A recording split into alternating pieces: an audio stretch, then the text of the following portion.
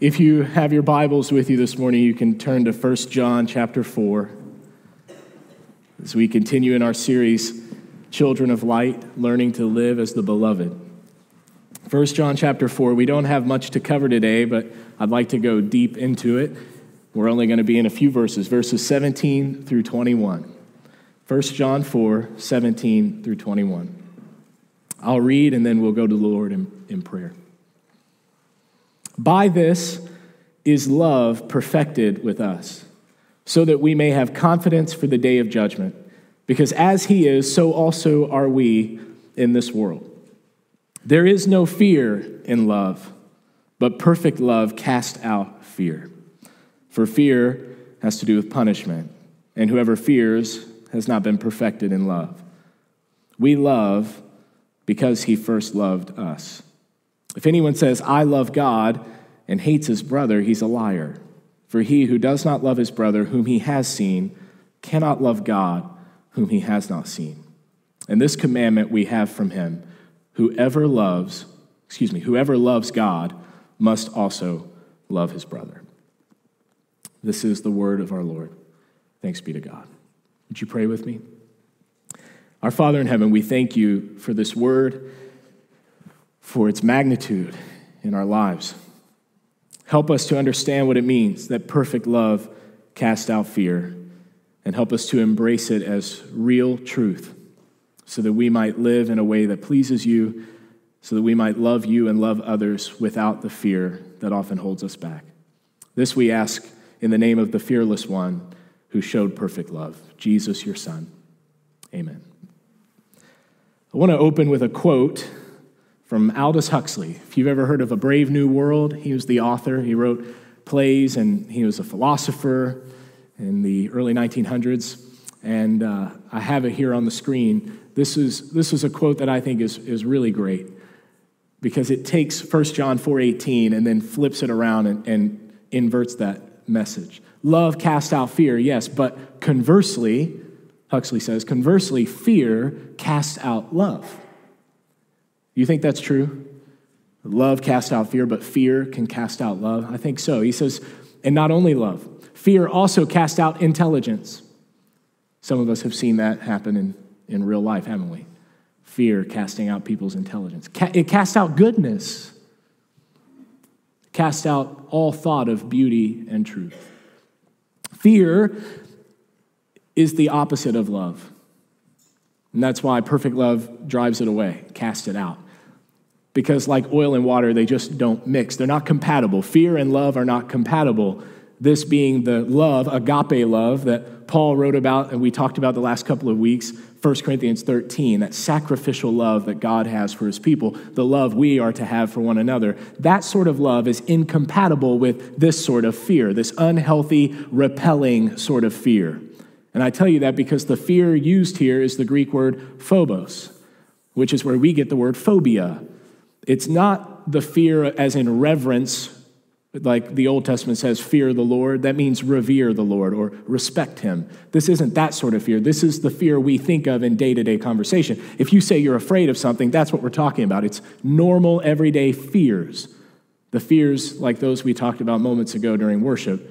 The fear of not having enough, not being able to do enough, fear of not being accepted by others, those kind of fears. Fear like actual phobias that many people suffer with.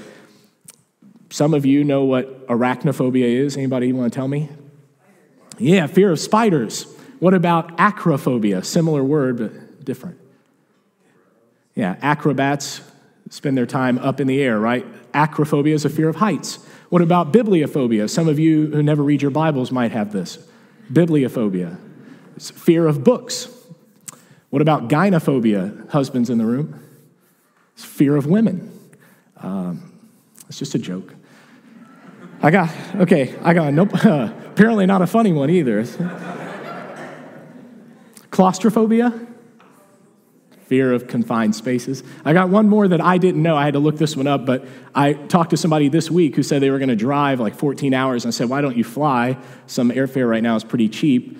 And they said, oh, I won't fly. I'm afraid of flying. So I looked it up, and it's pteromerhanophobia. It's a PT like pterodactyl, silent P. Pteromerhanophobia is the fear of flying. Anybody in here have that? Afraid to be in an airplane? We know about phobias. We know phobos. We know what fear is. But what does fear do to us? It causes us to withdraw, to flee, to back off. This isn't just merely feeling something. It's feeling that evokes action.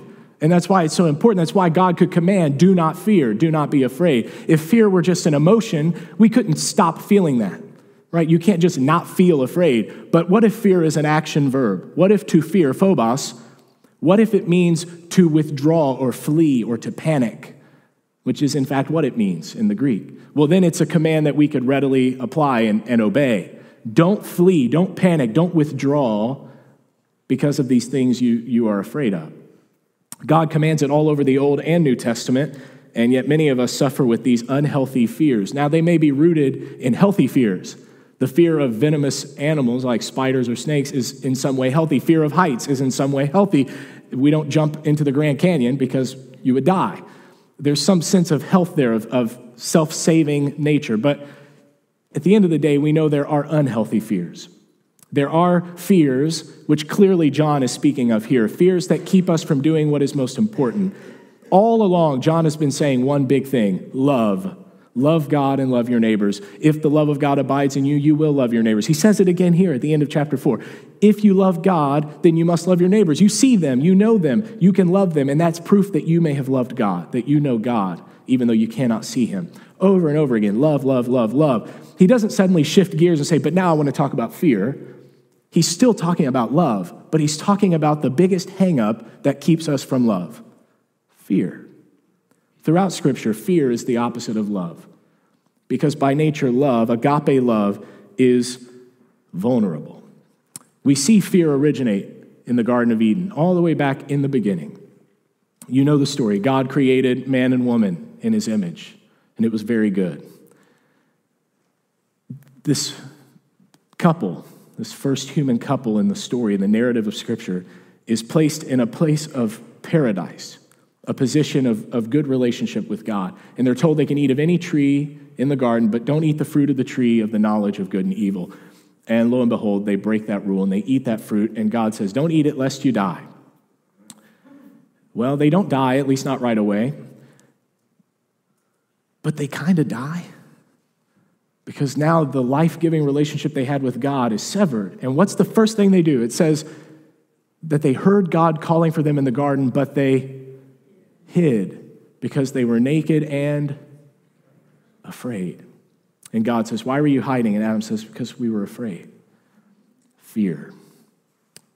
Fear leads them away from the loving God into hiding. Then it leads them to blame one another for their problems. Fear is unhealthy. It repels love. And so God says, I'll make clothing for you. I'll cover your shame. I'm going to save you. You don't have to be afraid of me. But to save you, I'm going to have to send you out of here into the world. And then God begins this redemptive process that leads to Jesus and ultimately to his return, which we still wait upon. That whole story began with fear. It began with sinful pride, and as a result, fear. Fear that caused us to hide from the loving Creator God who made us, who knit us together, who loves us. Anything that causes us to hide from the loving God or to hide from others that we're called to love is unhealthy. And so John says that kind of fear, that phobos, that fear that repels love has to be overcome. It has to be removed, cast out. The things you're afraid of may not be removed, but fear itself, that withdrawing panic, that fleeing instinct, the fight or flight thing, that flight has to be removed. How does that happen? Well, it's cast out. Cast out, another Greek phrase, is not all that common in the New Testament, at least in that usage. The cast out phrase is found most notably in the Sermon on the Mount. When Jesus in Matthew and Luke's Gospels, in Luke's Gospel it's the Sermon on the Plain, but same idea, he talks about salt. And he says, salt having lost its saltiness or become impure, what good is it for? What usefulness does it serve? None, except to be cast out. It's the same exact phrase, one of the only places we see it. Jesus uses it, and he uses it about something that is now absolutely worthless. Luke's gospel says not even to be thrown in the manure pile, but out on the street to be trampled underfoot. It has no purpose whatsoever. And now we see that phrase again from one of the disciples who would have heard Jesus preach that sermon, and he says, you know what else is useless and ought to be thrown out? Fear. Fear. Because if we're talking about love, we have to overcome fear. What do we mean by that? Well, I think of Jesus. Jesus is tempted in the wilderness. And the three temptations are really the three categories that all human fear is rooted in. I'm stealing this from Henry Nouwen, who does such a beautiful job explaining it, but I think it's profound. Jesus is tempted in three categorical ways: what he could have, what he could do, and what people would think of him. Not in that order, but he's tempted. He goes out in the wilderness, and he's hungry. And the enemy says, the accuser says, couldn't you turn stones into bread? Aren't you Jesus? And he says, yeah, but I don't live by bread alone. God is enough. My relationship with God is enough. I don't need stuff. I don't need to turn bread into stones. Then he's tempted again. Why don't you jump off the pinnacle of the temple in front of all these people, all these worshipers, and they'll see angels catch you and keep you from hitting the ground, and they'll praise God for you, and they'll worship you. They'll say good things about you. They'll think a lot of you. And Jesus says, I don't care what they think of me. I'm not afraid of their rejection. God loves me. And then he's tempted one more time. He's taken to this high mountain, and the enemy says, look at the kingdoms of the world and all that they possess. I'll give it to you. It can all be yours. Think of what you'll have. It'll make you so important. All that stuff, all that power.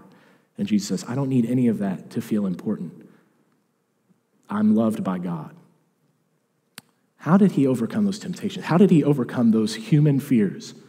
The very temptations that we succumb to every day, don't we? Trying to have more, do more, be more appreciated or liked. How did he overcome those fears? And the answer is what happened right before the temptation. He was baptized in the Jordan River. And if you remember the account in the Gospels, the Holy Spirit descended and the voice of the Father spoke and said, this is my beloved Son, with whom I am well pleased. This is the beloved one. Jesus understood that as the beloved one, he didn't need to do anything, to have anything, to prove anything. He was loved simply because he was the Father's Son. And then he goes out and tries to tell the world the same thing. You are children of your father. Don't be children of your father, the devil. That's what Pharisees are doing. They're trying to have more and do more and prove that they're better. But that's not it. You are already a child of God. Learn to appreciate that he loves you, because, as he said earlier in 1 John, God himself is love. He is love. He can't help but love you because he is love.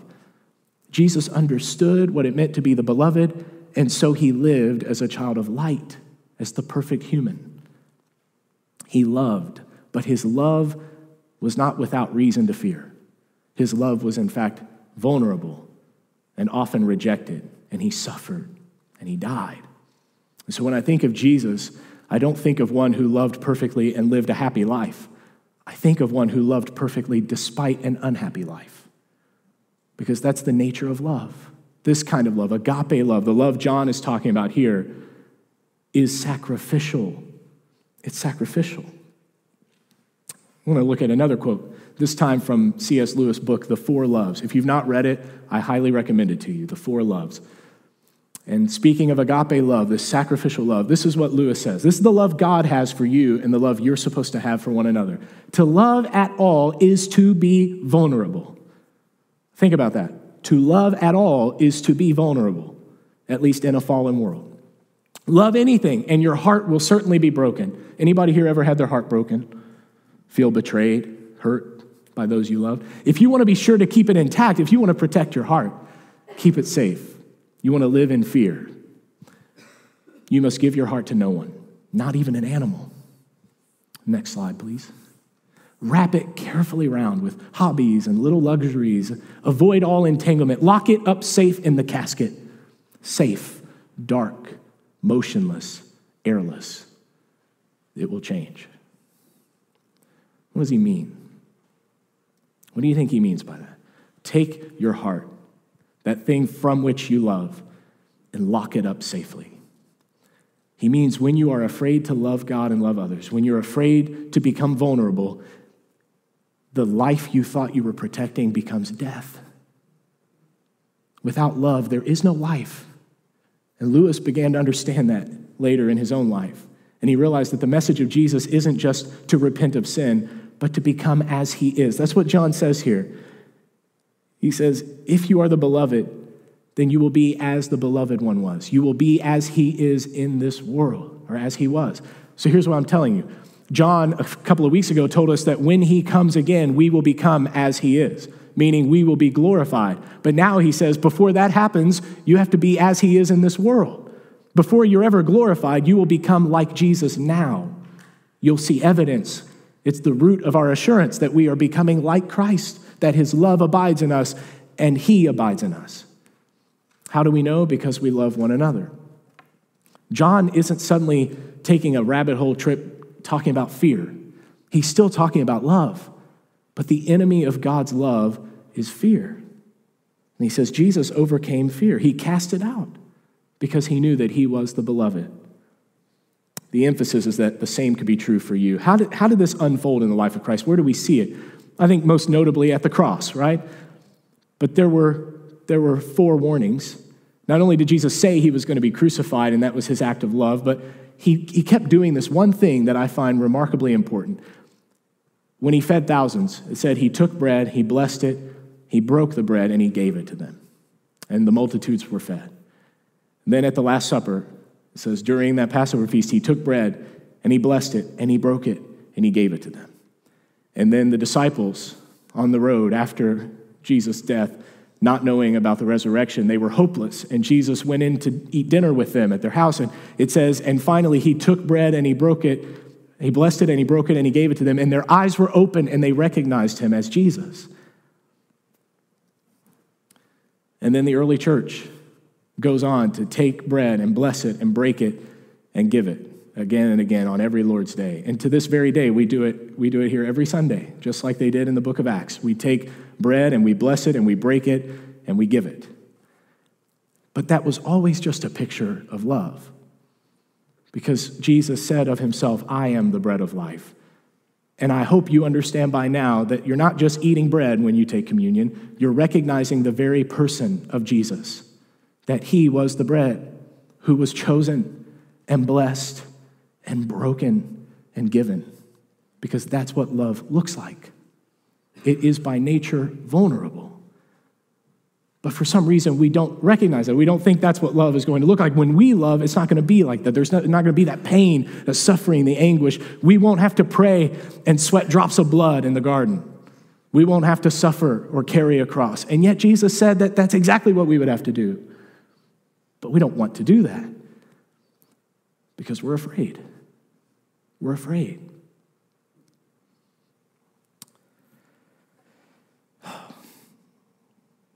Jesus spoke about this in the Gospel of John. The same John who wrote this letter to the church wrote a gospel, the Gospel of John. We've read from it almost every week. I want to read from it again. John 14. Jesus talking to his friends. He says, beginning of verse 27, peace I leave with you. My peace I give to you. That's what we want, right? We want the peace of God.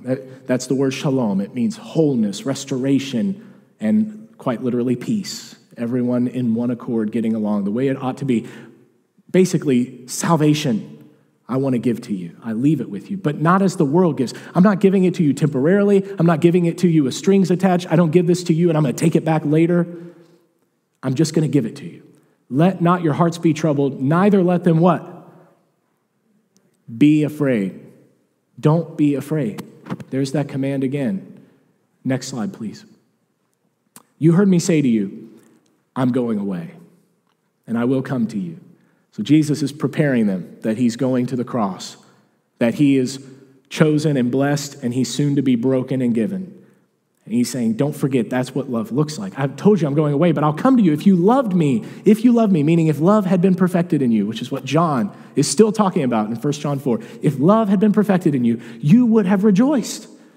You would have recognized that this is what love looks like because I'm going to the Father, for the Father is greater than I. And now I have told you before it takes place, so that when it does take place, you may believe. I've told you, I've shown you, this is what love looks like, so that when it happens, you know this is my love for you. This isn't the end of the story. It's only the beginning.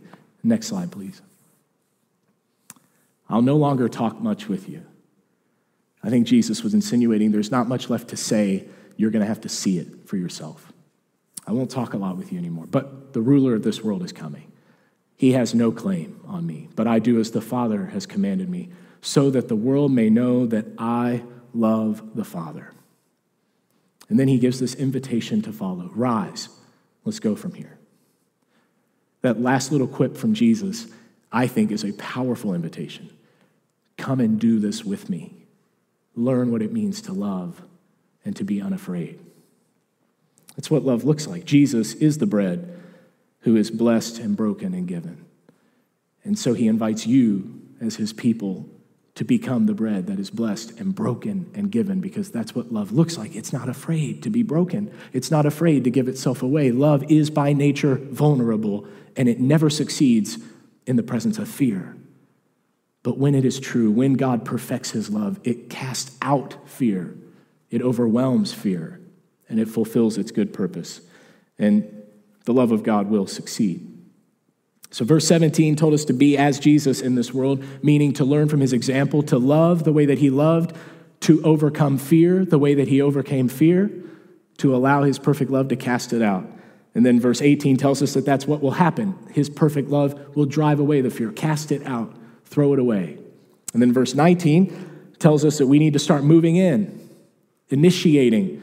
We love because God first loved us. The nature of that kind of love is initiating. I've used that phrase a lot in this sermon series because it's something that I never really understood before. I've sort of always thought that it's just my job to love people whenever I have the opportunity. But Jesus says you have to make the opportunity. It's your job to find ways to love people. God didn't wait until he had an opportunity to love you. He made the way. He loved first. And he loved not knowing, or perhaps in God's sense, already knowing that some would not love him in return. And he still put himself out there. He still loved vulnerably. It's hard to think of God as vulnerable, and yet he displayed it on the cross when he allowed himself to be put in the hands of his own angry, sinful people, and then afterwards when he offered that gift to anyone who would come, knowing that many would not. That's what love looks like. And that's not often how we love because we are still afraid. We fear pain, we fear rejection, or as John says, we fear some sort of punishment. But the one who fears punishment hasn't been perfected in love. God's love is greater. Mercy triumphs over judgment. It's one of my favorite verses in all of the Bible. Mercy triumphs over judgment. How do we know that this kind of love abides in us? How do we have assurance that God's perfect love is, as John says here, being perfected with us? How do we know that we're those people? And he says, by loving your brothers, your sisters. The word is adelphoi. It means brothers and sisters. It's a gender-neutral term. It's just a way of saying people. If you love people that you see, then the love of God that you cannot see is in you. That's not really what we want to turn to for assurance, and yet that's what John offers here. It's not the only assurance we have, but it's one good piece. That if we learn how to love the people around us and overcome fear, then we know that the perfecting love of God is working in us. That the person I used to be afraid to reach out to and love, the person that makes me feel uncomfortable, the person that makes me feel like I'm at risk, that I'm being too vulnerable, to love that person is an act of perfecting love. It's God working in me. And it's my reminder that only God could do that. Because given my own tendencies, I would never do that. I wouldn't love the person who's going to backstab me and betray me. I wouldn't love the person who may reject me. I can't even love myself because I'm not good enough. How could I ever love other people? So if I learn to love myself and love other people, then I know it's God working in me, and I can give him the glory. John recognizes this, that love is a God-ordained miracle. This kind of love comes from God.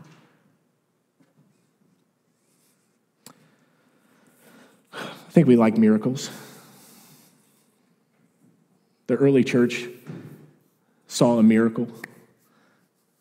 There was, after the biblical era, in the next couple of hundred years, there was this massive case of dysentery in ancient Rome. It's worth a Google when you go home. But there's a massive case of dysentery. And if you're not aware, it's basically getting the runs until your body runs out of fluids and you die. It's really terrible. And they didn't have any cure for it, and they thought it was extremely contagious. So kind of like leprosy, they quarantined people and pushed them out of towns. And the Roman government didn't know what to do with all these people. They just kind of let them die on their own. But the Christians refused. The early church couldn't deal with that. And they said, we love these people. They're our neighbors, our family, our friends. We can't just watch them die. And so the Christians, many of them in house churches, brought people in, warmed them with fires, and gave them plenty of fluids. And lo and behold, many of them survived and came back into full health. And the world around that was watching said, it's a miracle. These Christians have something special. Little did they know it was just love. They didn't have a miracle cure for dysentery, except for warm fires and water. That's no miracle cure, is it? But the miracle was there. It was love, because that kind of love is miraculous, to overcome fear, to stop caring about me because I care so much about you. That is a miracle. And where do you think they learned it, if not from Jesus Christ?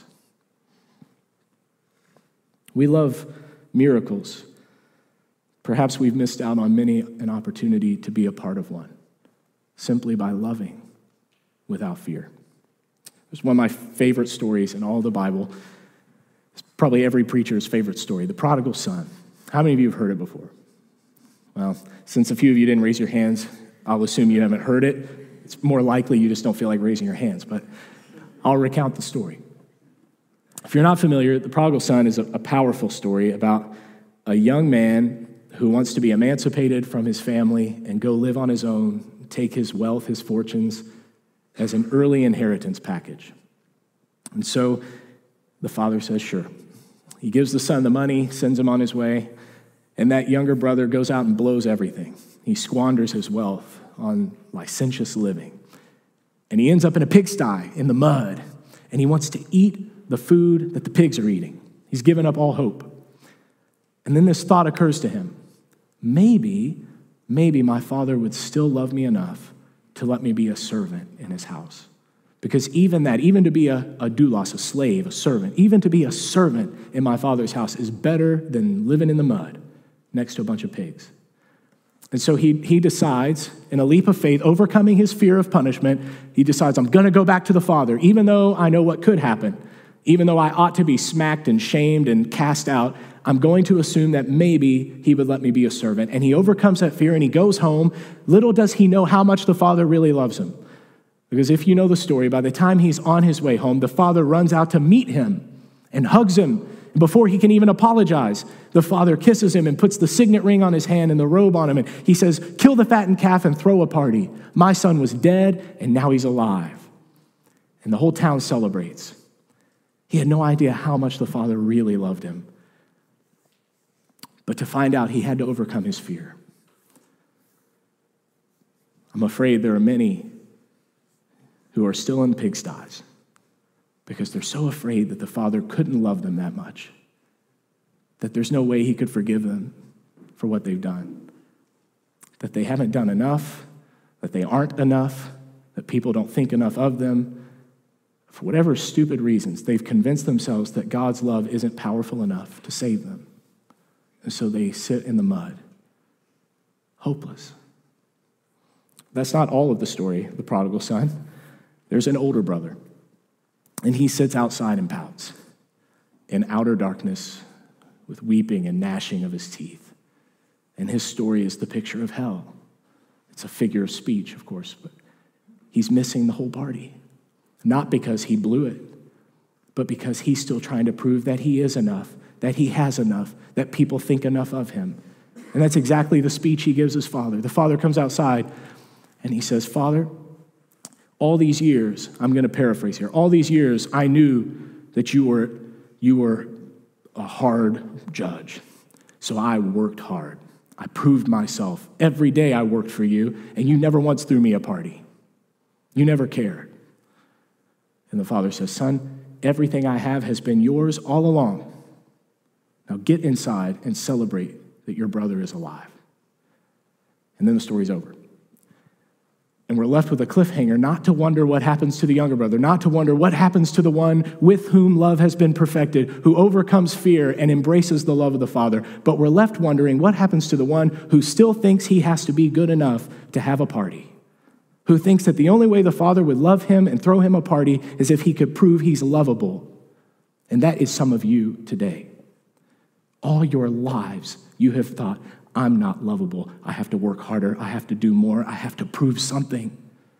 He loves you, and he loves you because he loves you, not because you've done anything or earned anything or proven anything, but because he himself is love. Do you feel the freedom in that truth? And so John says, you've got to overcome this fear, because fear has to do with punishment, and God isn't waiting to punish you. He's waiting to throw you a party. And in spite of all the times I've heard that parable, I still don't always get it. And I'm not sure I really believe it, because the world doesn't seem to work that way. And because I'm afraid to be so vulnerable, to just trust the Father and think, okay, I'm going to lay it all before you, and I'm going to lay it all before everybody else. I'm just going to go love you and love my neighbors and just give my life away. I'm just going to let you take me and break me and give me away. No. It's much too much to ask. And yet that is love. But I'm afraid. Some of you are still afraid. The reason I hate that story, I love to hate it, I guess. The reason is because it doesn't end properly. The older brother should have had a party, and the younger brother should have been punished. You all know that that's how it should have ended. That's how it should have ended. Because he needed to learn a lesson. Just like every one of you who has screwed up in your life, every one of you who has failed, who hasn't done enough, who isn't enough, you know that you're not enough.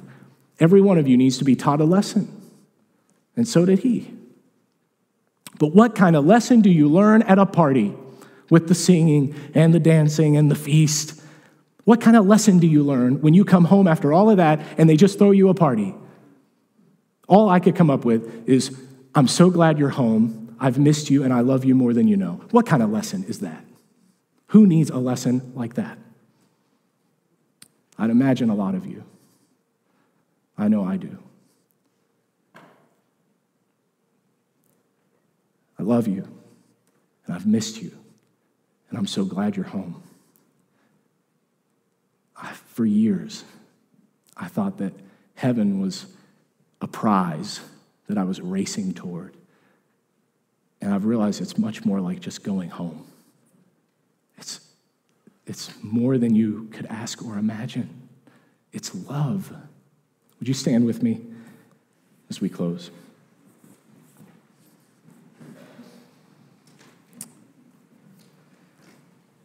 That Greek word, phobos, comes from phebomai, and its oldest usage that I know of is in the writings of Homer in 900 BC.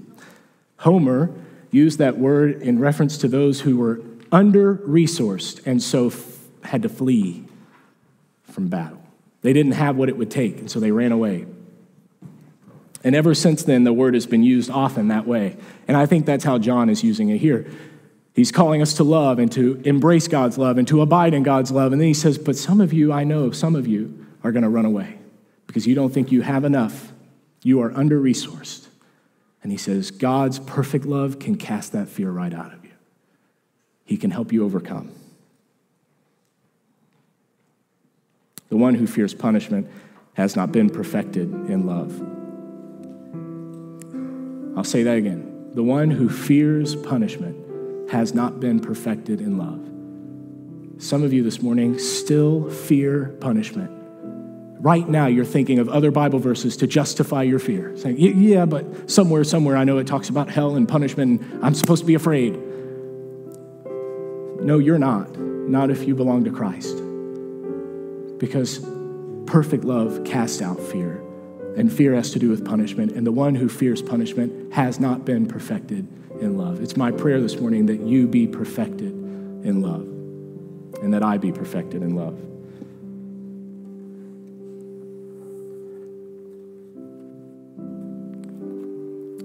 This morning, I want to offer not only an invitation to the Lord's table, but an invitation to each of you to embrace freedom for freedom's sake, to accept God's gift of love and allow it to shatter your fears and throw them away. This morning, as we open the trays and you make your way forward, you will be invited to take of bread and juice, and you will be reminded that true love looks like taking and blessing and breaking and giving. But you also remember that all of that was done for you. You're not just called to imitate it, but to receive it. And some of you can't take these elements and then go and imitate it because you've never even received it. And so if there's anyone in this room who has not experienced the love of God, who is still living in fear, any of you who still think that you are not enough, that you haven't done enough, you haven't proven enough, that people don't think enough of you, if you are here this morning, I want to pray with you.